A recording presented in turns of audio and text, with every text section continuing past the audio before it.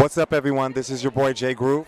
And your girl Lisa Cortez, correspondent from Tiara Magazine. We're here at Live Out Loud 6th Annual Charity Fashion Show, raising awareness for suicide prevention and anti-bullying.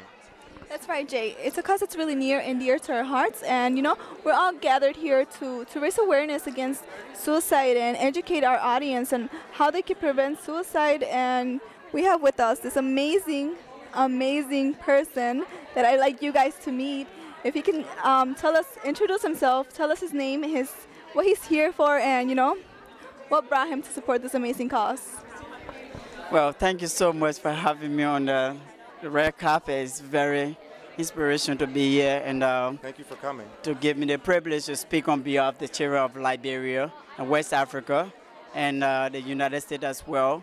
And Live Life Charity Organization is one of the powerful organizations that are taking the step to heal the crisis in suicide prevention. A country that I came from, Liberia, where they have 14-year civil crisis and the Ebola crisis, where children have lost their parents, and some of them just like on the street and something that they want to take their life away.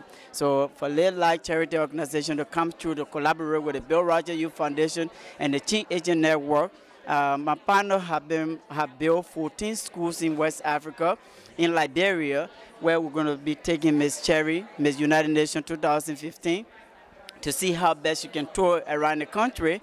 To personally, she'll be visiting the President of the Republic of Liberia. Amazing. And the Vice President. I was just with the Vice President 2 days ago, and making that collaboration. And a lot of children right now, as I speak, they're preparing to receive Miss United Nations for the first time in West Africa.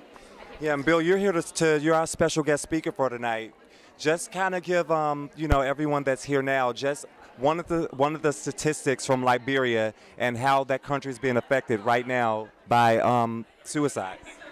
Well, as I say, that Liberia been in the 14-year civil crisis, and the Ebola crisis recently that have outbreak in the country, where a lot of children lost their parents, and it's 85% or 90%, 85%, almost like 85% of the youth in our country, they have no role model.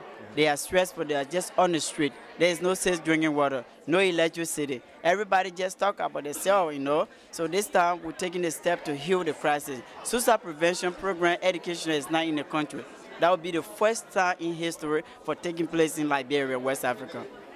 I want to thank you so much, sir, for stopping by. I can't wait to hear you speak on stage during the intermission or when they have you go up.